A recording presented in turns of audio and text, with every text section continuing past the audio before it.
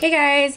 This week on Must Have Monday I'm going to be talking about eyeliner. So eyeliner holds a special place in my heart because honestly that was the first piece of makeup that I was ever allowed to wear and the first item that I ever purchased. So I just remember when I was younger in middle school I was not allowed to wear makeup. Like, my parents wouldn't let me, so I would always sneak my mom's eyeliner, and I wasn't quite coordinated enough to get it close to the lash line on my top lashes, so I would just wear it on my bottom lash line, but I would like really get in there. So I'd have just like super thick dark under eyeliner, which I thought I looked awesome, and my dad used to call me a raccoon, and I was like, no dude, you don't know what you're talking about, like I look awesome.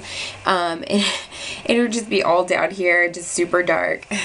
But so the first thing I want to talk about is pencils, because pencils were like my first introduction to eyeliner. So my favorite pencil liners at the moment are the Milani Liquifeye line, and I'm just going to say the line for this because honestly you can't go wrong with any of the colors you get from this line. I have black and I have brown, and I love them both. They're great for using in your waterline because they do not budge at all, and they're very dark, so I love that they're so pigmented. I love it. And they have, these are considered metallic, but they're not. The black and the brown are not. The colored ones have a little bit more of a sheen to it. But I highly recommend trying these if you're into pencils, or if you just want a pencil eyeliner. You would definitely should check out the Liquifeye line. They're amazing. The next one is L'Oreal's Voluminous Smoldering eyeliner, and I love this because I don't typically like thick eyeliner pencils because they're so big and you really can't get a skinny line, but when you sharpen this you can still get a very skinny line.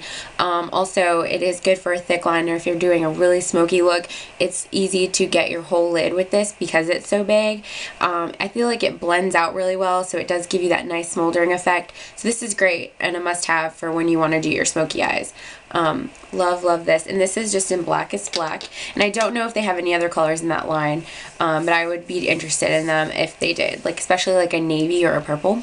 The next one that's also a pencil, and I feel like it's kind of a necessity for everyone, is my NYX Jumbo Pencil in Milk, and I don't necessarily use this as like an eyeliner on my waterline or anything, because I don't really think white is a good color for my waterline. I get more nude colors, but this is a great pencil to have to use as a base for eyeshadow for when you're doing like a really colorful look.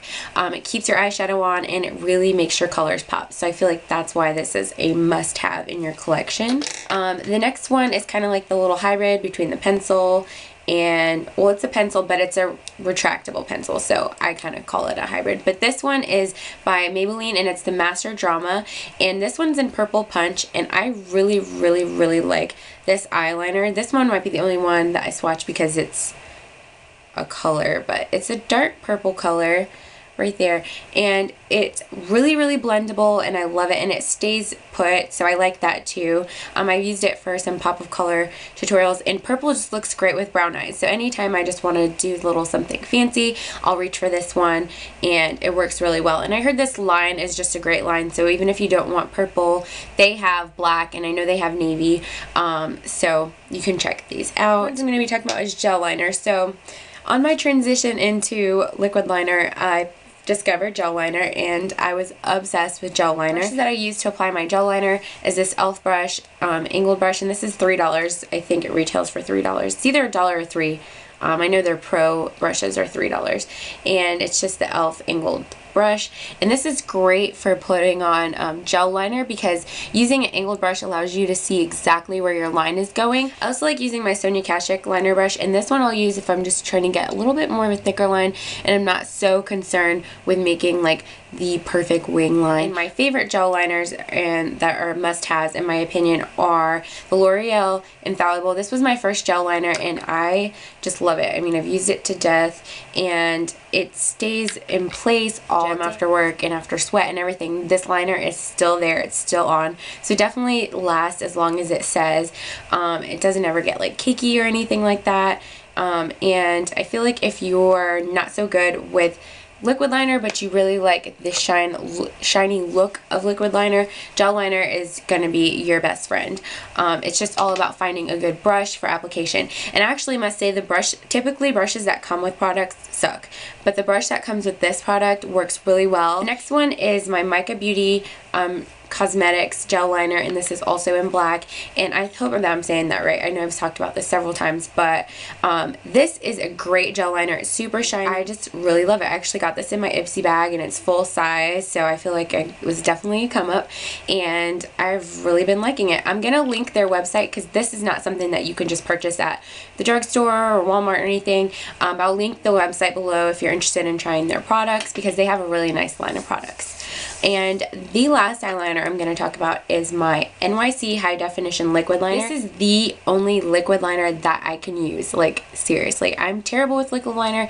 All the other ones have like the flimsy tips. It just does not work for me. I end up like trying to get my line and I'm splattering eyeliner all over the place, but this is just perfect. It's got like a really sturdy marker. How like sturdy it is. So do you see that? How it's just like not gonna be all flimsy like that. It's kind of like a marker, and they're only like $2, super cheap, and it works super well. I mean, I never really was good with liquid liner until I met this liquid liner, and it does a pretty good job staying on. I mean, it's pretty cheap, but it's not like, I've never had a problem with it like coming off or anything like that. So I really like it. It's a great find, a great buy, and you can find this at any drugstore. So if you're not so great with liquid or you're a beginner to makeup, I would highly recommend checking this out. So that is all of my must-have eyeliners. I hope this video was helpful for you guys. If you have any suggestions for eyeliners for me to try, please leave them in the comment section below, because I'd love to know what you guys think. And I'll see you guys next time. Bye.